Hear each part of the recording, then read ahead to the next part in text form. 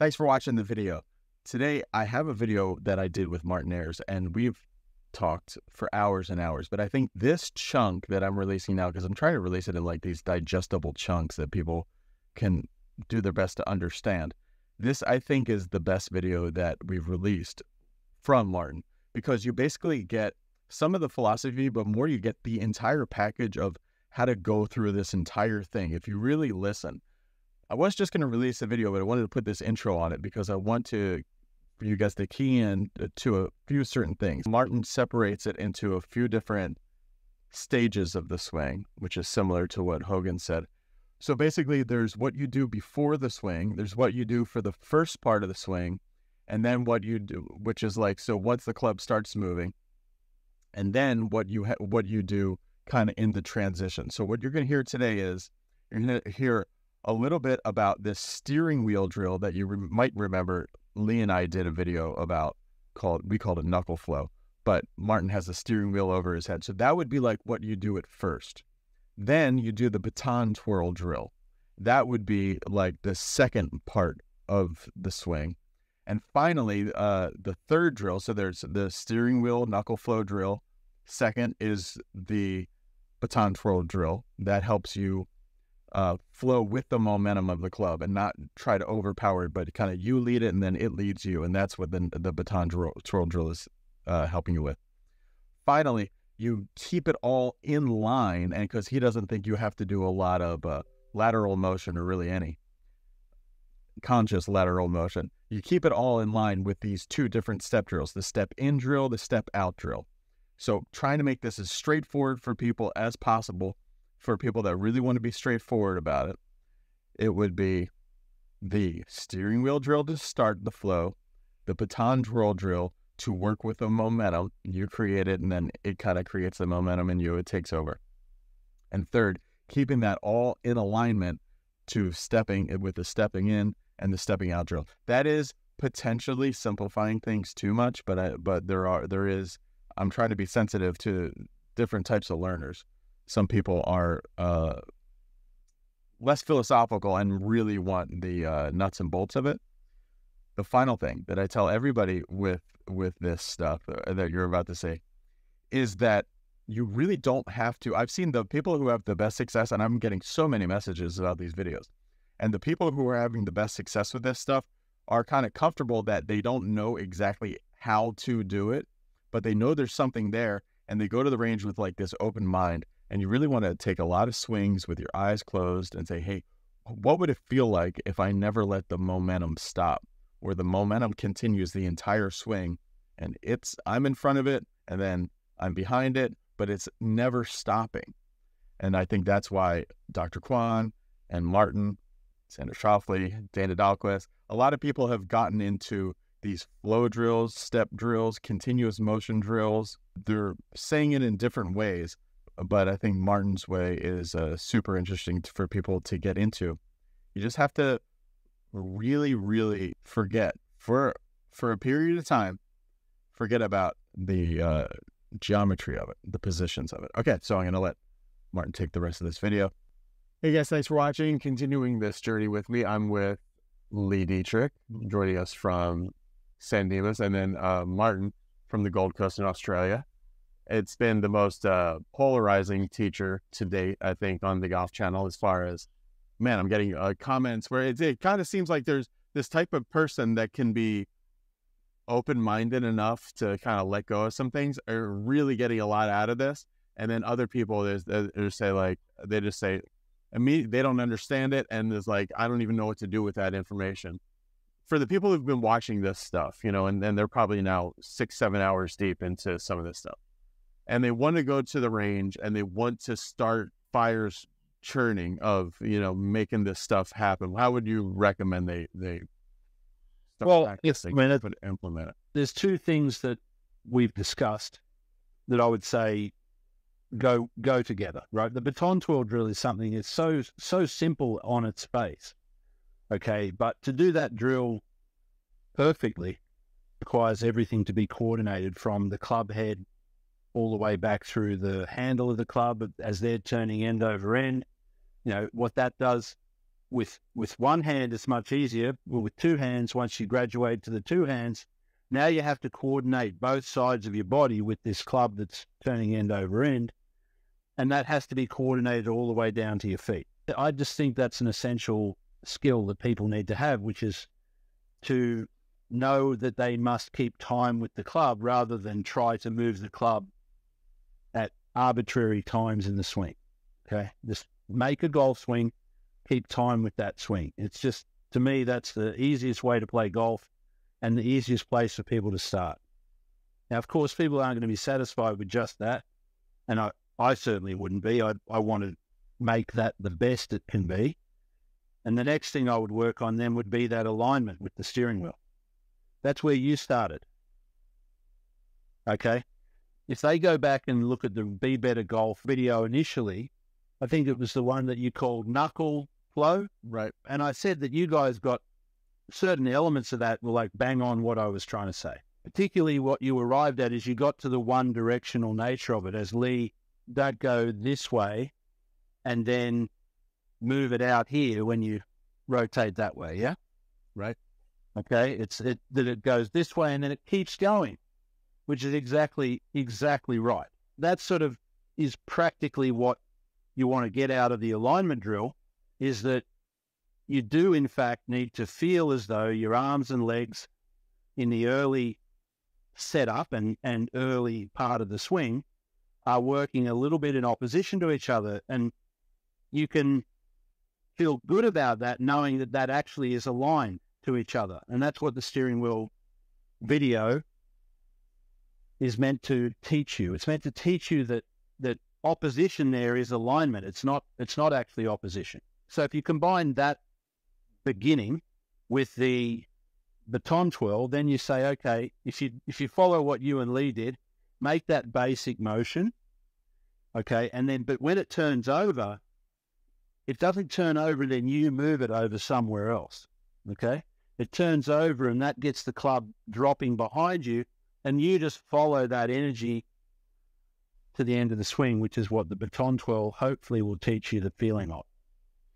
And then I'd say, if you combine those two things with the directness, a lack of lateral, okay, now instead of doing this action where you're moving it sideways and then moving it sideways, you're making this opposing action, which is allowed to twirl over more or less in place. Now, I've sent you, I believe, Brendan, did I send you video of my Chinese translator doing the medicine ball drills? It's essentially what you guys were calling the knuckle flow. Just like with Dr. Kwan's stepping drills, I like the basic dynamic, but I don't like how much there's this side-to-side effort. And it's the same with my medicine ball drill. The knuckle flow is good, but there was a little bit of side-to-side in it, which we don't need. I think we're better off without. And this is where, people are saying, well, it's just like Milo lines, it's just like a swing, it's just like this. Look, it's not just like any of those things, but there are similarities, of course, and I'm not out here trying to be different. I'm out here to try to get to what I believe is some truth. Let's check this out and just explain to Lee and I what's going on here. Sure. You see this? I cannot, but I know what he's doing. In the first instance, you can see he's doing the step out drill, which I gave you the other day, but he's doing the step out drill with a ball rather than with a club. Okay. Okay, and that's why he's taking the actual steps back in opposition to the turn of the ball. So when he turns the ball left in his hands like a wheel, he steps back to the right, and then as the ball then continues in its one motion to turn now to the right in its orbit, he then steps back to the left. So the stepping is the response to the ball. And then just like you, Brendan, what you did with the drills is that he does it in place. So there's the two versions he's doing. He's doing it with the stepping and then he's doing it in place. Still doing the stepping back. That is almost like doing Happy Gilmore walking backwards. So, Yeah. so you have the pelvis not going into the space where the arms want to go. Because you're moving backwards, you've got the pelvis moving away from the target line, which allows you to drop the club to the inside. I don't think there's any thrust downstairs in a good player towards the ball. Yeah, well, Okay. And yeah, I mean, most people kind of know that, but I wish you could sort of hit balls with that drill. Okay. You can't. And this goes to, you know, one of the key points I said to Brendan with regard to his training. When I asked him to get in closer and he asked me why, and I said, well, because you can't make the swing you want to make from where you are. You've got to get in where you can make that swing. So when you did that drill, you'd have to actually stand with the ball somewhere between your feet and know exactly how far you're going to step back, and it's not practical.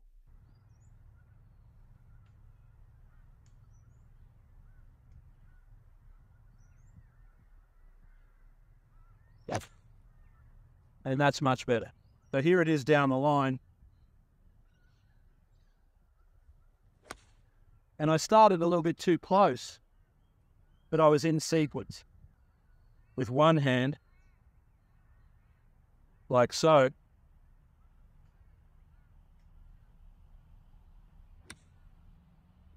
It gets really easy. And again, if I'd been doing this drill, I would want to go here and just step.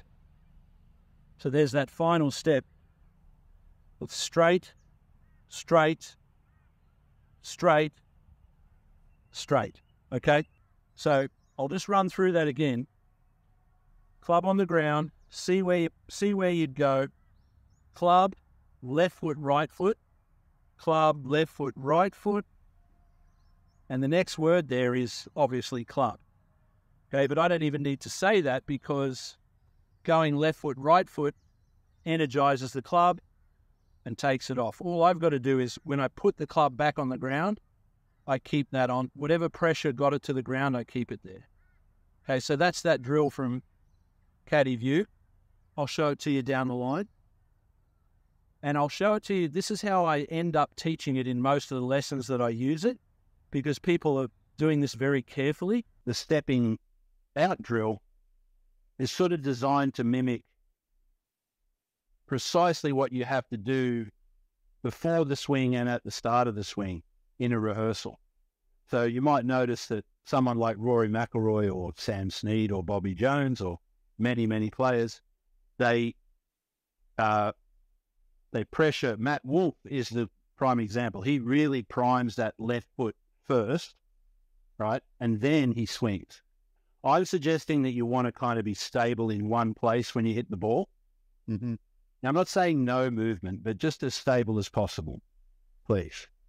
And so what this trigger to the left foot, which is what Lee's picked up in that drill, I go club on the ground, left foot first, right foot, club back on the ground, left foot, right foot. And the right foot starts the swing. So it doesn't really finish the swing. That drill's designed to get you into the motion, right? And feel the rhythm. It's not like a complete golf swing footwork exercise. Now, the reason I believe we want to go targetward in our feet first, then rearward in our feet, it gives me a chance to do two things without the club having moved yet, okay? This is what I like about it, because if I've got the club behind the ball and I go in my feet, I go left foot, right foot, and now the club moves. I've gone to my impact position with the club right behind the ball. Then I've gone into my backswing and the club leaves the ball. And it's like my brain has gone from here to here to take it away, but it knows I've got to get right back to where I started. I started where I want to be at the end. Now, that's a different take on the old impact fix idea, because you're not fixing the hands and the club, but you are fixing the sort of pressure into the ground in your body. Like, where am I going? I'm going here. And then from there, where I'm going, I go into my swing. Does that make sense? Yeah, let me ask you about that, because I think how you start the swing really, the more you do this stuff, how you start the swing really determines the quality of your impact later on. Yes, it does. Yeah. So when you're doing that initial 10, so 10 is the club head, yeah, and then your feet are 1, and you're getting that initial kind of preset stretch before the club moves. Now you can either do a little of that and move the club, or really build it up with quite a lot of motion, like your interpreter is, you know, really moving to do that. How do you know what is appropriate for you? Like we've seen, like some golfers, you really see that, and then the club goes, and other golfers, like you don't really see it, but you know the forces are there. It's like, yeah. So how do we figure out what's appropriate for us? Because I could try to do it any number of ways. Yeah, sure, you can. And well, I mean, the thing is, I can't know what's best for you in terms of how much, right? Like, all I can tell you is the benefits of doing exactly that thing, right? Specifically, how you do it is something you're going to have to, you know, ultimately you're the judge of it. So if you think of it, like I can tell you that my current set of clubs is a little bit too beefy, a bit too big, a bit too stiff, a bit too heavy for my current desire, how I want to swing the club. I used to be much more forceful in my pressures and much more forceful in that striking and rebounding and like I'd really give it to it right there, a bit like what I do see Jon Rahm. Like Jon Rahm absolutely hammers it at the start of the swing. He hammers it. If you watch him, it's like his hands just, right? It's just, he smacks it in his feet, he smacks it, and then it just takes off. Like this, it's so dynamic. And I enjoyed doing that for a long, long time. But where I'm at now with it, having understood it just that little bit better in the last 5 or 6 years since I had those club built 8 years ago, I'm like, I don't need such big clubs. So I think it's a moving landscape within the player. They've got to feel, when they feel, you know, comfortable with it for a period of time, with the amount, let's say, the amount of force that they're pressuring the club, and then they're going away at a certain rate, right? There's a certain rate that'll match you. Right? So you say that Jon Rahm hammers that. What is he hammering before the club even? Well, he's really, his hands really pressure the club, like the whole club, all the way down to the head. And then you see like a forward press. If you watch it, see, this is the thing. If you watch him, it's not like a forward press. It's not a movement. It's like he hits himself like that. If you watch it, it's very, very forceful. Okay. And again, watch Rory McIlroy's driver head in normal speed. Just watch his driver head. Don't look at him. Watch the driver head and watch how the driver head starts the swing like this, right? I'll mimic it with my fist. Rory's driver head goes like this. It's like it has a conniption fit, and then it takes off. Okay? I've seen that. That's the moment where they are stabilizing the club and moving away from the club at not exactly the same time, but almost simultaneously. If you're going to throw a ball, the moment your hand moves, your feet start to, you know, so you don't move your feet first. That doesn't make athletic sense. But as soon as the ball moves and I'm going to throw this thing, as soon as your hand moves, your foot, you're going to want to step somewhere and give it to it, right? It's the same thing here. Our hands initiate contact with the club and the pressure and all of that. They initiate that, and then the feet react to that. So the drills, in part, are to teach you to the stepping drills are to teach you to respond. You know, just like the Baton Twirl drill is there to teach you to respond. Hope you've been liking the series. Talk to you soon.